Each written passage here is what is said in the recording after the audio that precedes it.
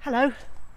This morning there has been, well, a flurry of activity, and Mr. J and I have been to the I've been to the doctors this morning for my regular blood tests. Nothing more exciting than that at the moment, and I've come back, and I have finally, oh, much delayed, moved the little Jersey Giant, what should be 4 weeks old, but they're now, I don't know, they're 5 weeks old now. So I've moved them to their outdoor run, and I've just popped them into their house, and they haven't made it outside yet. So there we go. We've put it right next to the Jersey Giant run, so they get used to seeing the other Jersey Giants and get to know each other. And they are at the moment tucked away in the house bit and not coming out. And the day started, as it often seems to at the moment, with a fairly torrential downpour, and so inevitably we got drenched doing the morning chores.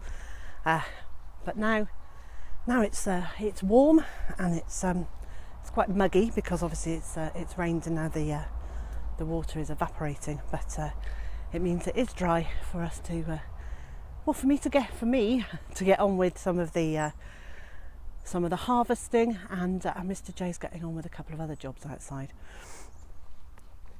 So my first port of call is the run of beans, and then I'm going to pick up some plums and some Mirabelle plums, and if I get a chance I will go and do one more blackberry pick for the freezer, and one more for eating.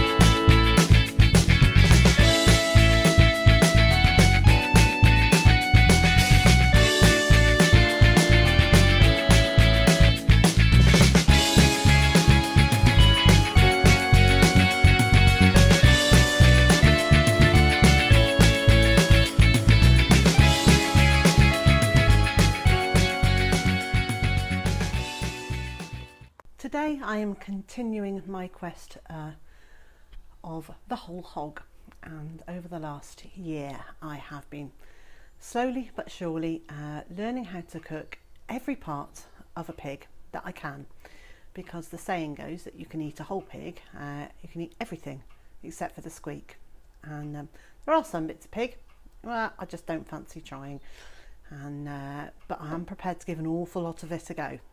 And today in my pan I've got loads of boiling water and some pig's trotters. So I put them in about 40 minutes ago. They're just in boiling water, and they've still got a little way to go yet. And once they've boiled for an hour, I'll take them out and do the next bit. Well, the trotters have finished boiling in their water, and I've hoiked them out of the water. And to be truthful, these are not the most appetising bits of meat I've ever seen. So there are 3 trotters and a bit of something else. I don't know what it is. However, what I'm going to do is I'm going to leave these to cool down a little bit, because they're literally boiling hot, and I can't do anything with them while they're this hot. So I'm going to cool them a little bit, and then I'm going to strip the meat off them, because there's actually, I can see, you know, there's meat here and there's meat in here, and you know, there will be enough there to make something from. You know, and the point of this exercise was not to produce vast amounts of food. It was for me to learn how to do this, and just to go back to some of the more traditional ways of eating in not wasting food. and we don't need a vast amount of meat in every meal. So I'll use this and I will see what I can find on those trotters, and I'll use that meat to make a something. Now it might be that I'll mix it with a load of vegetables and make a pie out of it, or I don't know, we shall see. Let's wait and see how much meat there is, but it's interesting.